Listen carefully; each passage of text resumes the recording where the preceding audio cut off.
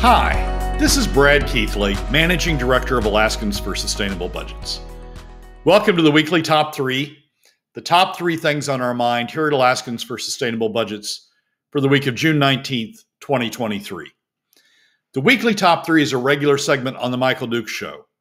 The show broadcasts on both Facebook Live and YouTube Live, as well as via streaming audio from the show's website, weekdays from 6 to 8 a.m. I join Michael weekly in the first hour of Tuesday's show from 6:25 to 7 a.m. for a discussion between the two of us about our 3 issues. We post the podcasts of our discussion following the show on the Alaskans for Sustainable Budgets Facebook, YouTube, SoundCloud, Spotify, and Substack pages. Also on the Alaskans for Sustainable Budgets website, as well as the projects page on national blog site, medium.com. You can find past episodes of the weekly Top 3 also at the same locations. Keep in mind that in addition to these podcasts, during the week, you also can follow and participate in the discussion with us of these and other issues affecting Alaska's fiscal and economic condition by following us on the Alaskans for Sustainable Budgets Facebook page and through our posts on Twitter. This week, our top 3 issues are these. First, we explained what the real mega dividends being distributed from permanent fund earnings are. They are not what, and they are far bigger than most think. Second, we provide our initial reaction to the Dunleavy veto message. It's far from positive. And third, we agree with those who are calling out Republican fiscal hypocrisy at the federal level and explain why now they should start calling out the equal fiscal hypocrisy of Democrats at the state level. And now let's join Michael. Well, let's talk about the mega dividend. You said the true mega dividend. What are we talking about here? There was a statement that Sarah Hannon, Representative Sarah Hannon from Juneau, made during the session that has continued to bug me. It was during the budget debate on the House floor. Hannon had introduced an amendment to, if you'll recall, the PFD that came out of House Finance was a POMV 50/50 PFD. And Hannon introduced an amendment on the House floor to reduce that to POMV 2575, to essentially to cut the portion of the POMV draw going to the PFD in half. And during the debate, she closed out the debate by saying this. She said, "Free rides die hard." And she meant that as a derogatory statement against toward those who had been defending the bigger PFD, the POMV 50/50, during the debate.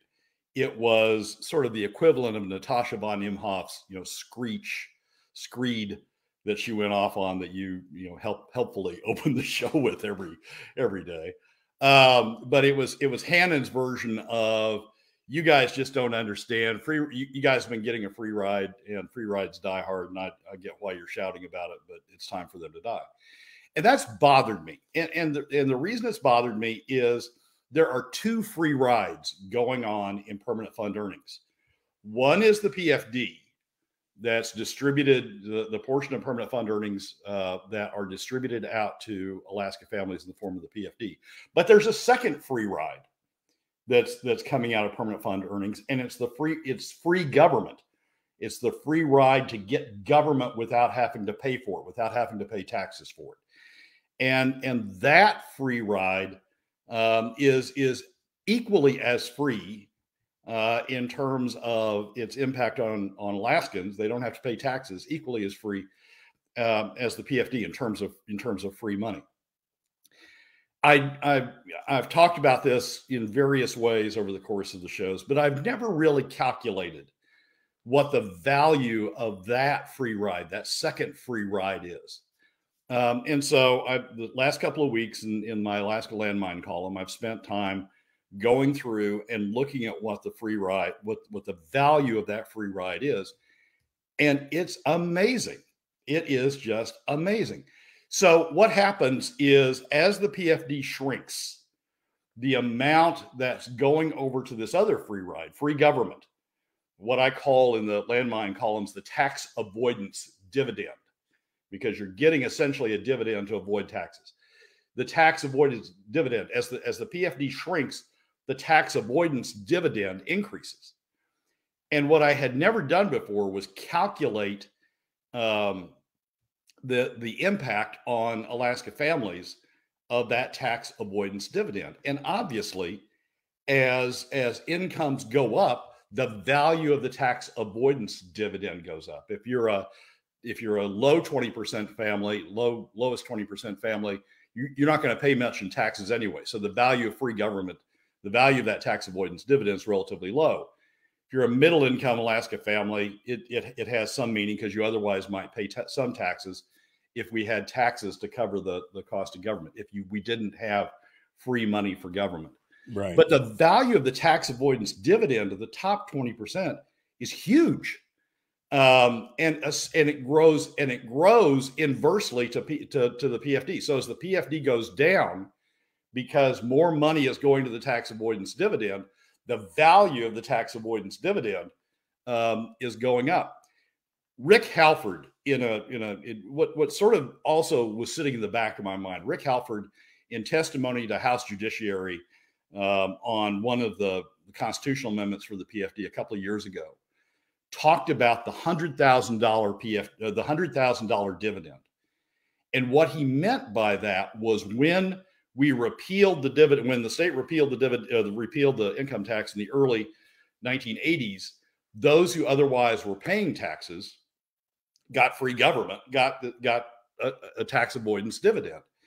And Rick talked about the value of that dividend to those who otherwise were paying taxes and suddenly didn't have to pay taxes anymore because of the influx of oil earnings as being $100,000.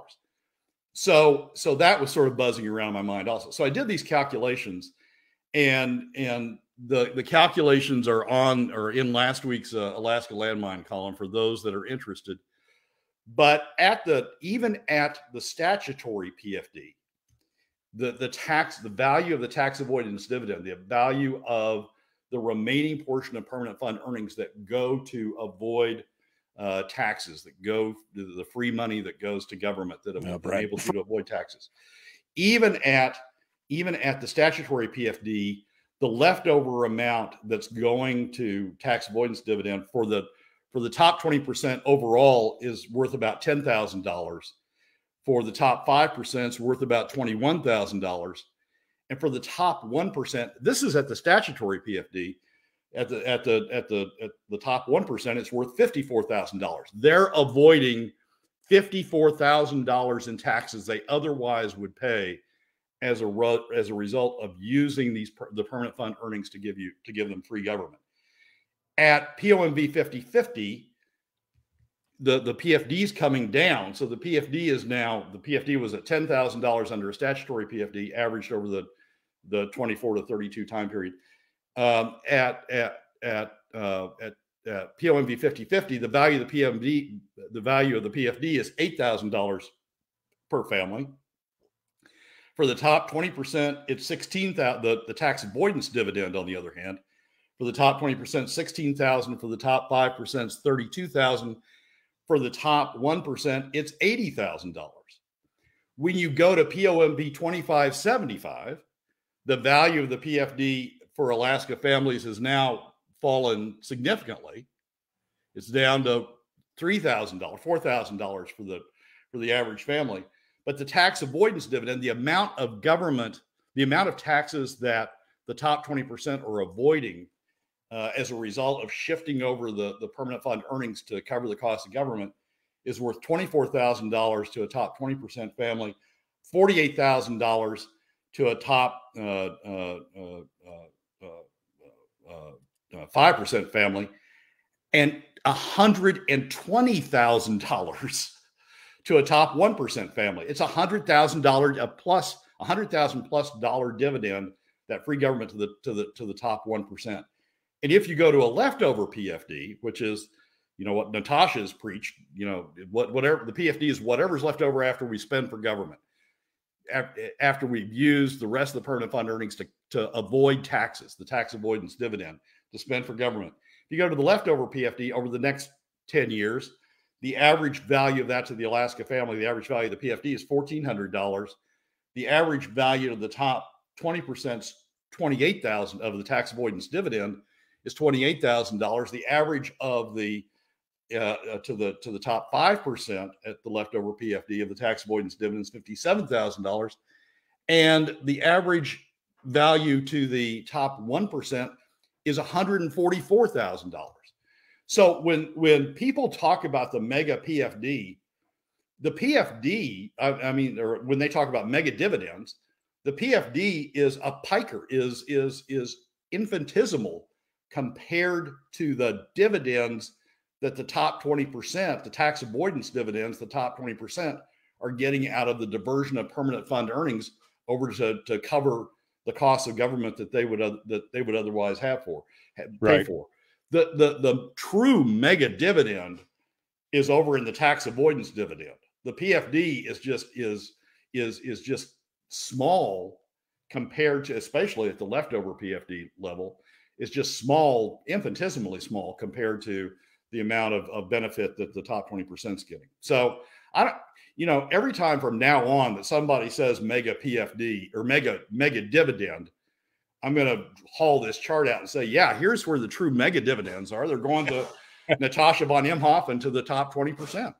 Right. Well, when you look at these numbers again, 100, that means that the top 20% cumulatively is receiving a mega dividend of over $250,000 or $230,000 on this, compared to our $1,000 or $1,400 dividend that we're receiving as a family of 3. Right. I mean, this is based on a 2.81 persons per household. So this is a household receipt of $1,400 versus the big money from everybody else.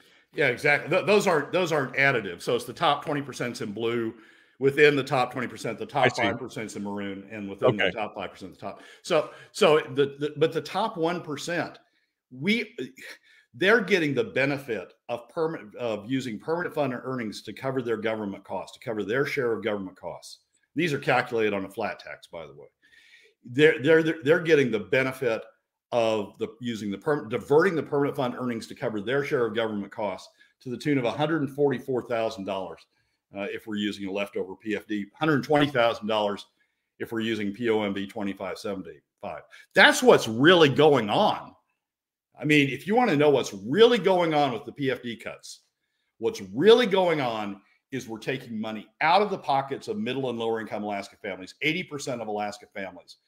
We're increasing the pot of money that's being used to cover taxes, to avoid taxes.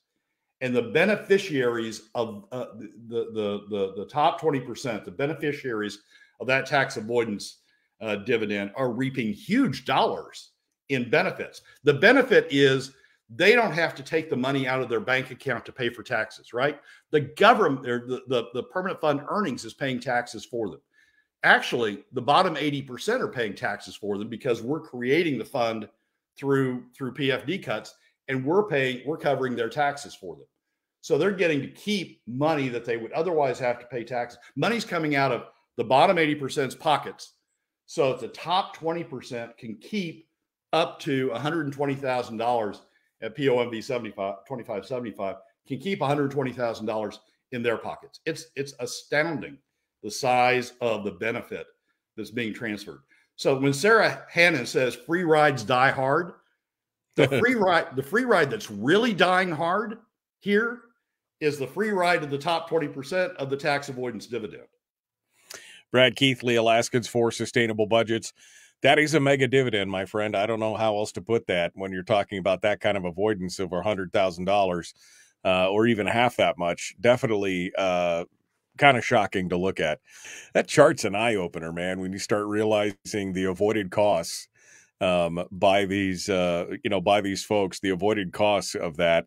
Even in the top 50%, it's got to be in the $10,000 to $15,000 range. It's one thing for sure, and I think Kathy kind of nails it here. One thing is definitely for sure, that shows the outrageous cost of our government when you start talking about those kind of numbers. It definitely shows us the real, actual cost of what's going on. I agree with that, Michael. But here's the problem that we face: the top 20% don't have to pay for government. Because we're using permanent fund earnings to cover their costs of government, they don't care. They don't care how high government costs go. The other 80% are paying for it through PFD cuts, but the top 20% are getting their costs covered by their share of the cost covered by the diversion of the permanent fund earnings. And so they don't care. And that's I know I've said this before, and I'll likely say it 100 times again, but that's the real problem with our fiscal policy. We don't have all Alaska families paying a share of the true costs of government and thus having an incentive to push back on the costs of government. We've allowed we've created a structure in which the top 20%, those, the donor class, those with the most influence, those that run the companies, those that send the lobbyists down, we've allowed the top 20% off the hook in terms of paying the costs of government. Yeah, they're outrageous, but they don't see them. They don't have to pay for them. No, they don't get mind. to avoid them. Right. They don't mind because, again, not only do they not have to pay for it, it actually helps their donor class because they got a lot of people out there who are crony capitalists who are loving that extra lucre going out there and doing it. It means they get to retain their power, which is just shocking. And I know you're going to comment on this when the governor comes back on about his absence from the public eye, et cetera, but I don't know, Brad. This is one of those days where I feel a little frustrated. I feel a little frustrated by where we are in government. I mean, we could see that this is a hot mess. And those of us who have been advocating for cuts for years are just like, nobody's listening. Apparently we are in the super minority that everybody's just okay with it. Take my dividend and use it to create this free government, this big government teat that we all get to on. And so, I'm a little frustrated. I'll be honest with you, a little frustrated about what's happening.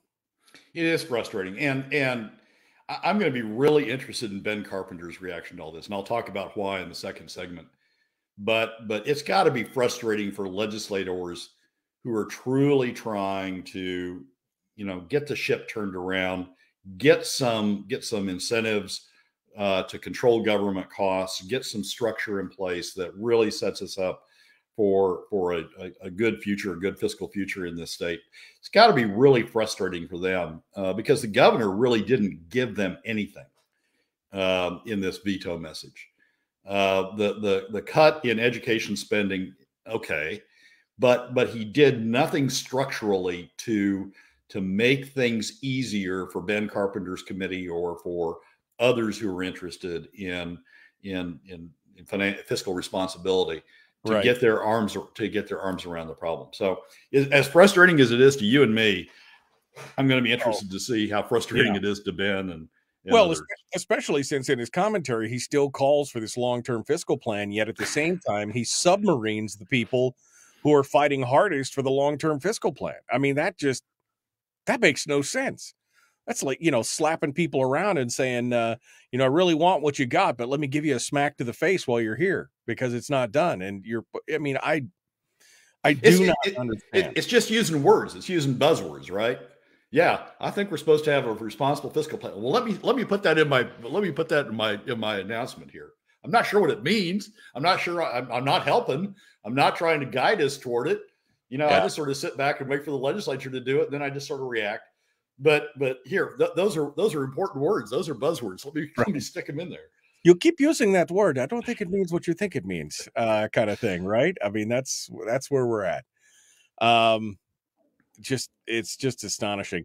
And the problem is, of course, the more this kind of stuff happens and the higher these things go, the entrepreneurs, the free market people are the ones that are eventually going to start, leaving the state in droves. The people who are, corporate cronies, they're going to lap it up like mother's milk. And the rest of the entrepreneurs are going to go, nope, bye. And they're going to leave because they just can't compete. I mean, it's great that we don't have any taxes, but at the same time, it's going to be painful quickly. Well, the people who are going to stay are the people who can figure out how to finagle getting government money to support their business. Yep. That's the kind of people we're going to have left. Yeah, we're creating a culture of cronyism, and it's just going to continue as we move forward. All right. Well, final thoughts on this, and then give us a tease for number 2 today. Well, I would encourage people to read the piece in the landmine. I spent a lot of time on it, did a lot of calculations, ran it through several economists to make sure I wasn't, going off on a frolic and detour here. And it's a solid piece of work that several people contributed to make it, to bring it together. And it really is, it's an eye opener about what's really going on. I mean, the PFD is a sideshow. The PFD is a sideshow to what's really going on with these mega dividends. All right, onto the vetoes. The governor said something in his veto message in the brief paragraph that he put out. He said something that just astounds me, and basically it is that I'm fine with the budget as I've made these adjustments. I'm fine with the budget. I think that's a horrible message. And I'm going to talk about why in the second segment. We're on the weekly top three. Number 2 is the governor's vetoes. And boy, I've got questions. Let's just put it that way. I've got questions. But Brad he got a little fixated here on one of the comments that the governor's made. So Brad, take her away, man. You are good to go here. Here's the sentence that I just stopped at, and I keep going back and reading and trying to understand, trying to put a spin on it that makes sense to me. The sentence, it's in the third paragraph of a 4-paragraph release by the governor about the budget vetoes. The third paragraph begins this way: this budget, the budget he's just signed, this budget is a responsible path for Alaska's financial future. This budget is a responsible path for Alaska's financial future. This budget has a POMV 2575 dividend. Doesn't have anything approaching a statutory dividend. Doesn't even have anything approaching a POMV 5050 dividend. It has a POMV 2575 dividend. This budget has the second highest operating expenditure for operating expenditures, agency budget, second highest this decade. You have to go back to Sean Parnell's last budget in 2013 to find a slightly higher one. This is up $400 million from the pre-oil boom, the pre-oil rush that we had the last couple of years. It's up $400 million, up 10%. The agency operations budget is up 10% from what we had in FY 21 before we had those 2 years that were affected by oil. This budget has no other revenues in it than PFD cuts. And yet, this governor says this budget is a responsible path for Alaska's financial future. I'd be fine if he would have said, this budget's the best we can get with this legislature. This budget's the best we can get, this time around. We're going to have to work hard. We're going to have to make it better. We're going to need to get the PFD up. We're going to need to talk about alternative substitute revenues. We're going to need to talk about additional cuts because this one increases the agency budget by 10%. We're going to have to, but he doesn't say any of that. Right. It's an implicit endorsement of the 2575 model. Well, it's an implicit endorsement of jumping the operating budget by 10% over 3 years. I get all that stuff. I get all that stuff they got in there about, it's lower than inflation. Well, it's lower than inflation because you cut the capital budget and you cut statewide spending. Statewide spending's down because we're not having to reimburse oil tax credits any longer to the same extent. It's down on inflation because of those. But in terms of the agency budget, it's up by 10% from FY 21. For someone to say this budget is a responsible path for Alaska's financial future, I don't know what I don't get it. I don't get what he's saying. Anyway, two other things about it. One, there's no discussion of the PFD. There's no discussion of sales taxes.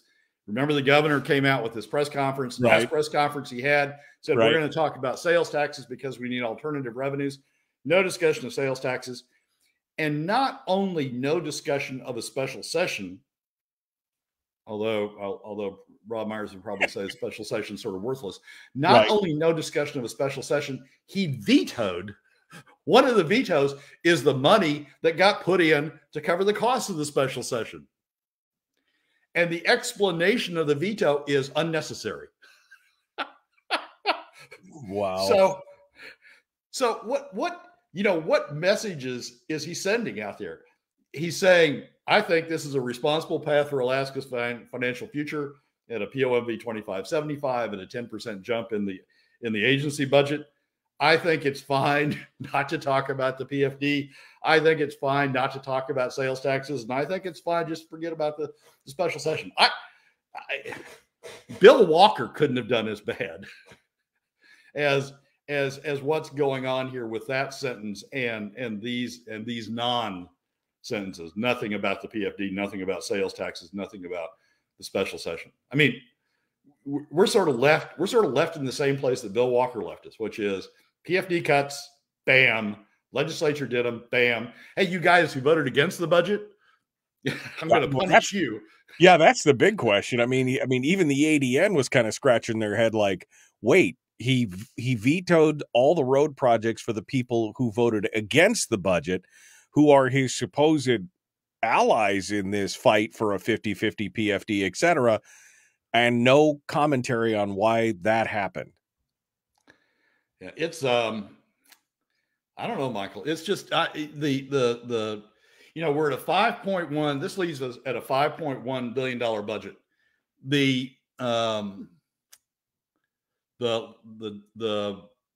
FY21 budget was $4.6 billion total. This is agency, statewide, and capital. The FY21 budget before the 2 years that got hit by oil was 4.6. The one before that was 4.8. The last one in the Walker administration was 4.8. This one's 5.1. It only looks good by comparison to where the legislature left it, right? The legislature left the budget at 5.3 UGF, agency plus statewide plus capital. Dunleavy cuts $200 million from that, 5.1, declares victory, but that victory is much higher than where the budget was before we hit the oil rush. So it's sending all sorts of wrong messages. Hopefully, the governor corrects some of those or elaborates on some of those and sort of redirects. But it's not, to say this is a responsible path for Alaska's financial future is a statement that Bill Walker would agree with. I mean, this is a budget. This is a budget that Bill Walker would. It reminds me of the classic tactic of, look at me, I've cut the budget. No, what you've done is you've cut the increase to the budget. You haven't really cut the budget. You've cut the increase. Where we end up at the end is larger than what we had to begin with. That's not a cut. Oh, they wanted to increase at 50%. You cut 25%. We're still at a 25% increase. I mean, but this is a classic tactic. Look at what I did. Here's where we are. I mean, it's insane. Yeah, and he's getting pushback, obviously, about the cut to education spending, and he's going to say, look, I'm a conservative. I cut education spending, the increase in education spending in half. Well, yeah, but look at the rest of what you did, and look at what you just said about what you did, about what you left behind, and it's a mess. So yeah. We got a long way to go. I mean, yeah, and we got a long way to go without a roadmap on where we're going in terms of getting things fixed going forward. Brad Keithley, Alaskans for Sustainable Budgets, the weekly top three. Brad, on to number 3, which is the hypocrisy. Been a lot of discussion about on the national level the hypocrisy of the Republicans. We're for smaller, more limited government, but look at all the lucre that we can fling around here at the national level. And you said, well, true, but look at what's going on in the Alaska legislature as well. Hit us with it. Well, there's two op-eds that grabbed my attention. One was in the ADN by Don Mitchell, and the title of it is Senator Dan Sullivan's Hypocrisy on U.S. spending. And basically what he's saying is, Sullivan says, we got to cut spending. But then he's one of the biggest proponents of increasing defense spending, which means the spending you got to cut is like Medicaid, Medicare, and Social Security, and other things that help out people. So Mitchell's pointing out Sullivan's hypocrisy. There's another one in the Juneau Empire that has basically the same headline: Sullivan's complaints about debt ceiling deal reveal hypocrisy about government spending. All that's true. Dan Sullivan is being hypocritical about government spending. He is talking out of both sides of his mouth about federal spending. But here's the deal. The Democrats in Alaska are doing exactly the same thing. The Democrats in Alaska are saying, look, I'm for the working Alaska family. I came down here to protect working Alaska families. I'm here to make sure that working Alaska families are prioritized and that we look out for them, because the top 20% can look out for themselves, basically, is what the message is. Yet the Democrats, the House minority, was the balance of power that resulted, that voted with the top 20% Senate, that resulted in a POMB 2575, took money out of the pockets of working Alaska families so that the top 20% could have more and more money to protect them from paying taxes. They could have higher and higher tax avoidance dividends.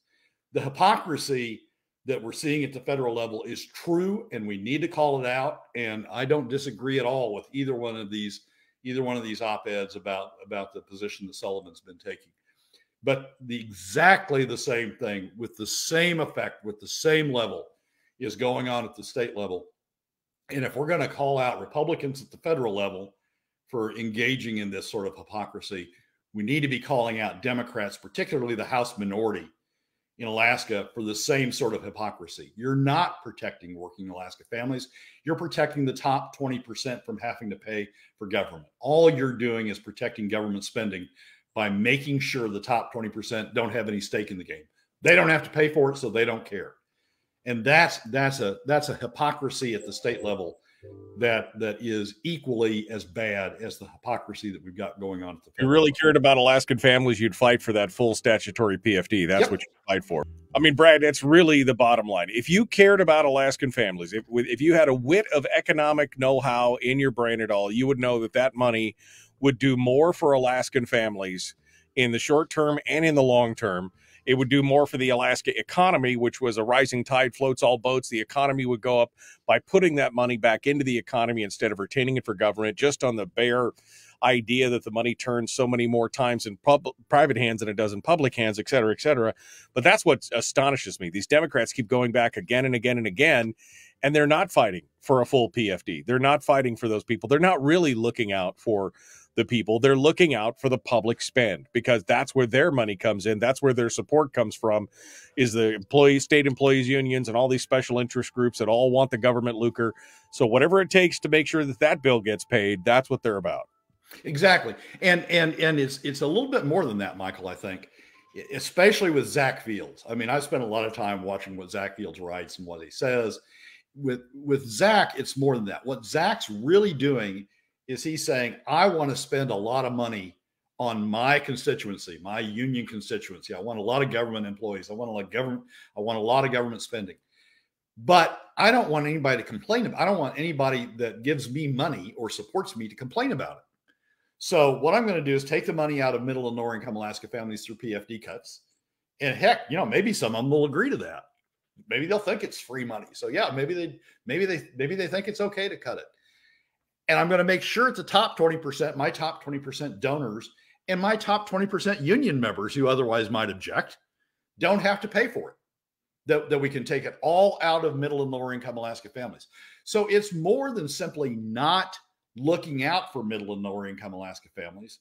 It is affirmatively going after middle and lower income Alaska families by using the fiscal method that takes money out of their pocket and protects the top 20% donors and the top 20% union members. And this, of course, is a continuous problem. This is, I mean, we can look back and see for 30 years, 40 years, this has been what's going on. And this is exactly the same thing that I've been decrying for the last almost 10 years. You've been decrying with me on the show. And we've moved off of the cuts-only approach to at least offering other alternatives. And yet the answer is continuously to pull the one lever that impacts and hurts the Alaskan families and the Alaskan economies more than anything else. And you don't have to be an economic genius to figure that out. All you have to do is read the 2016 ICER study that tells you exactly that. It's not, they can't even complain that, oh, I don't know, maybe some people say that. No, there's a study that tells you exactly what the impacts are, the economic impacts are of the course you're on. And that study says that cutting the PFD, of all the options, all the revenue options, cutting the PFD has the largest adverse impact on the overall Alaska economy and the largest adverse impact on 80% of Alaska families. Period. It says it right there, black and white. All you have to do is read it. And so for them to say, oh, well, we're really looking out for, we're really looking out for families in need. No, you're not. You're looking out for your constituencies, and you're looking out for people that are segments that got you elected or are important to you, but you're not looking out for middle and lower income Alaska families. Even if you accept for a moment that you're looking out for those in need in the bottom 20%, that all of the social programs are needed to help those in the bottom 20%, you're still leaving high and dry the 60% in the middle who pay more through PFD cuts and suffer more through PFD cuts than they would through alternative revenue measures. So it is hypocrisy, and it's a little bit worse than that with some of them. It's an affirmative, whatever the word is. It's an affirmative attack on middle and lower income Alaska families by taking money out of their pockets, so the top 20% don't have to pay, so they won't have pushback from the top 20%, from the donor class, from their donors, as they continue to shuffle money around to support government. All while patting themselves on the back and telling everybody what a good job they're doing at the same time, and giving themselves a 67% pay raise. Let's not forget that. I mean, you know what that does? That moves all of them, all the legislators, into the top 20%. Wow. Okay. Wow. Well, I mean, like I said, Brad, I don't even know. I didn't even know what to make of it anymore, just to watch this kind of thing go along. I had hopes that the governor would make some meaningful cuts. He did make some cuts, but at the same time, implicitly endorsing the 2575 rule and not even talking about the dividend, and then cutting the projects in the districts of the people who voted against the budget. And then cutting the budget for the special session. Yeah, and then cutting the budget out for the special session. I don't even know. I mean, what do you say to that? And then won't come on and discuss or talk about or give reasoning behind what he's doing or why. It's astonishing. My conclusion is it's a budget that Bill Walker would be proud of, and Mike Dunleavy just said it's a responsible path for Alaska's financial future. Yeah, I wish I had a V8. What? Weird. Final thoughts here, Brad, as we wrap things up. Well, we'll see this coming week what the reaction to this is. There's going to be a lot of pushback from those who are upset about the cut in education spending. We'll see what the reaction. I'm going to be looking for the reaction by the Rob Myers, by the Ben Carpenters, those who have been working toward trying to get a fiscal fix. Maybe they see something in this veto message that I'm not. Maybe they see a path forward in how Humpty Dumpty gets put back together again. But it's certainly not clear to me what the path forward is. So I'm going to be very interested in what their reactions are. All right. Well, Brad Keithley, Alaskans for Sustainable Budgets. Thank you, my friend, for coming on board. As always, good to talk. As always, thanks for having me. Well, that's a wrap for another week's edition of the weekly top 3 from Alaskans for Sustainable Budgets. Thank you again for joining us. Remember that you can find past episodes on our YouTube, SoundCloud, Spotify, and Substack pages, and keep track of us during the week on Facebook and Twitter. This has been Brad Keithley, Managing Director of Alaskans for Sustainable Budgets. We look forward to you joining us again next week on the weekly top 3.